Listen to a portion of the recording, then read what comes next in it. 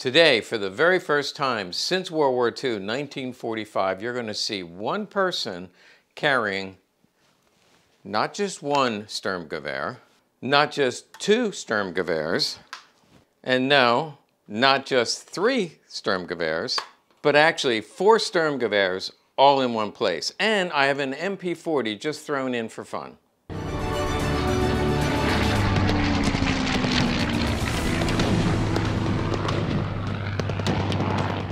Okay, I'm holding 4 and 1. They have to be off the ground to count. If I rest them, it doesn't count. Okay, here they are all laid out nice and pretty like. I'm going to go over each one of these. These are going to be offered on our website. These three are all semi-automatic. So basically the full auto receiver was destroyed and a license, ATF license firearms manufacturer was able to rebuild it using a semi-automatic receiver. It's a little more complicated than that, but basically these were legally made into semi-automatic so that you can buy one and own one, and just in time for Christmas you might want to get one. This first one you can see here, it's from 1944. You also see the late war phosphate finish, and up here it does say MP44, but the person that the company that remanufactured it marked it semi-automatic so that a police department or somebody at the range would not be upset and confused. You can also see that it has some mismatched parts. Here you see the serial number. Here you see a different serial number. And throughout the gun, there are parts from several different guns. The action is pretty smooth, although it's got a really strong spring on it. So it takes a little oomph to cock it, and it does fire, and this is the safety mechanism. So this one's from 1944.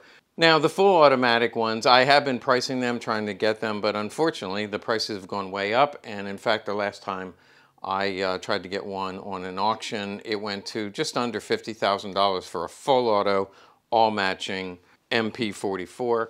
This being a semi-automatic, the prices range between about $15,000 and go up to about $18,000. And again, just in time for Christmas, you can get one. Here's the next one. You can see here a little bit of bent in the metal. That's where it was remanufactured to be semi-automatic. This one is 1944 as well. Phosphate magazine, blued. Most of the body is blued. Right here it actually says MP43. So again, mismatched parts, but similar action. Safety's down, cock it, and you fire it. This is the third one. Again, I believe that's yes, that is 1944. This says MP43. And I believe the parts also are mismatched. It doesn't say semi-automatic, and I don't see, I do see a little bit where the receiver was cut and then remanufactured. This is a repro sling, but this one was actually the first one I held up.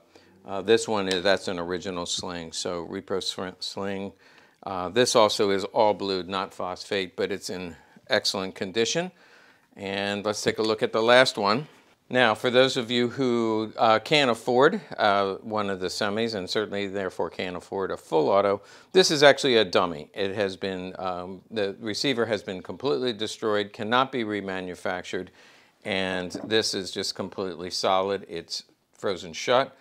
This works, and the trigger will pull.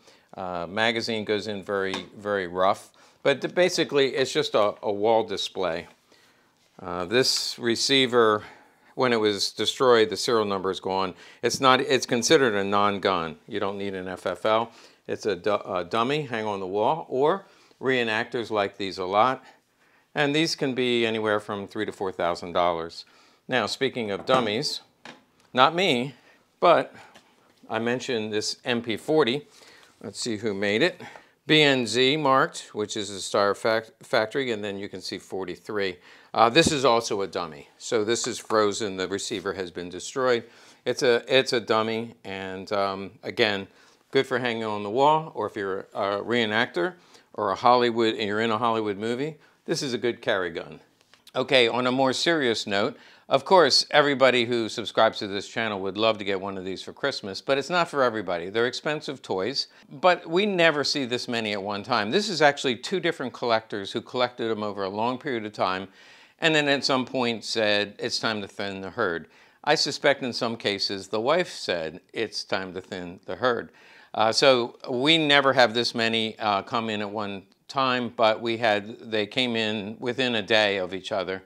These all came in together from two collectors. So we wanted to make them available to any of you who might be interested. I think it would look great under the Christmas tree.